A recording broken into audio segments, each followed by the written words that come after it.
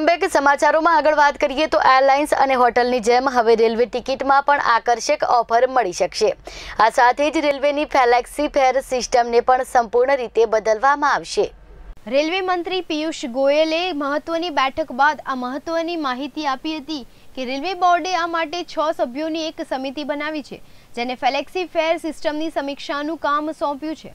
રેલવેના વરિષ્ઠ અધિકારીઓ સાથે દિવસભર ચર્ચા કર્યા બાદ રેલવે મંત્રીએ જણાવ્યું હતું કે અમે રેલવે ટિકિટમાં આકર્ષક ઓફરો નક્કી કરવા માટે એરલાઇન્સ અને હોટલોની સિસ્ટમનો અભ્યાસ કર્યો છે। અમે આ પોલિસી પર ચર્ચા કરી રહ્યા છીએ। અત્યાર સુધી રેલવે તંત્ર એ વાત પર ભાર આપતું રહ્યું છે કે ટિકિટોના ભાવ વધુ ન હોવા જોઈએ, પરંતુ હું તેનાથી એક ડગલું આગળ જવા માંગુ છું।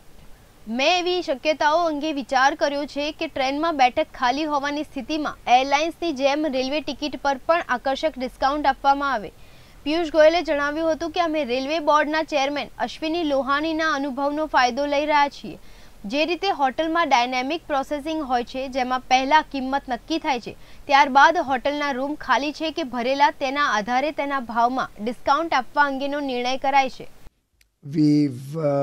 We'll be discussing, taking feedback about what we can do to increase the overall capacity of the Indian Railways so we can expand both passenger services and the freight services across the country, ultimately leading to improved profitability.